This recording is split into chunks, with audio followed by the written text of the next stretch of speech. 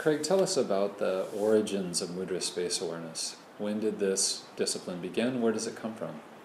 Well, it comes from Trungpa Rinpoche, who was a great Tibetan master who vowed to transmit the principles of Tibetan Buddhism without bringing all the trappings of Tibetan culture.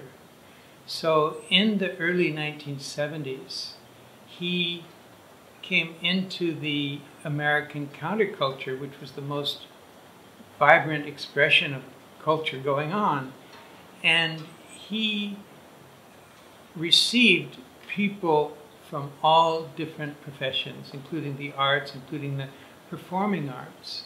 So when people came to him and showed him what they were doing in terms of innovative art, theater at that time, he then showed them what he did when he was a teenager in a monastery in eastern Tibet when he was learning monastic dance. So in monastic dance, the function of theater is a way of transmitting the principles of Tibetan Buddhism so that the audience can be transformed simply by viewing it.